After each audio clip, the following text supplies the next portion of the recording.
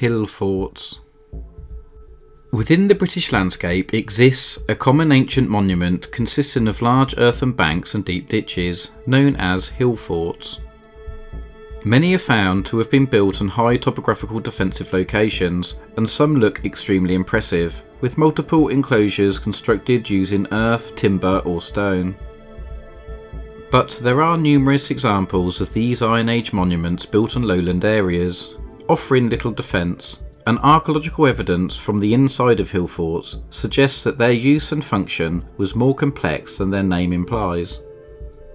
During the early 20th century, excavations conducted were mainly concerned with the earthworks of hillforts, as it was assumed that the monuments were built for military purposes against invasion.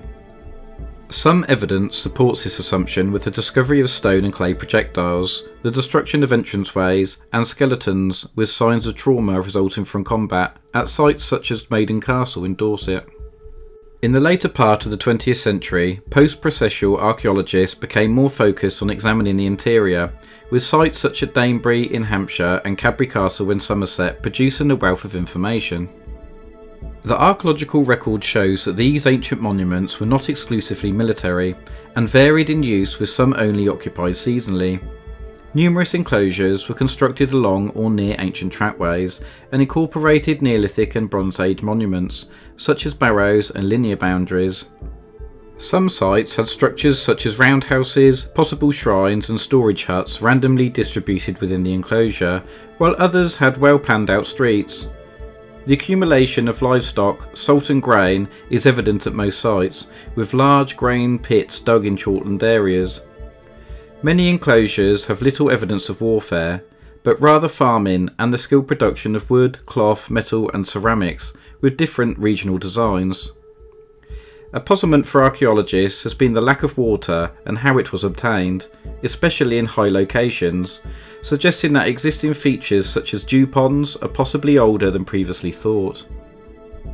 Archaeologists had interpreted these sites as high-status structures and centres of powerful tribes which acted as deterrents from large-scale enemy attack. But more recent interpretations suggest that they offered people and livestock refuge from the threat of casual raids, and their primary function were as places of assembly, settlement and trade, positioned along existing trading routes and territorial boundaries, where food and commodities were accumulated, sold and distributed to their surrounding area. The term hillfort has therefore become problematic and seen as misleading, but remains as a catch-all title for these monuments within academia due to the lack of agreement on new suggested names. Thank you for watching this short video by Simple Archaeology. Please subscribe for future archaeological topics.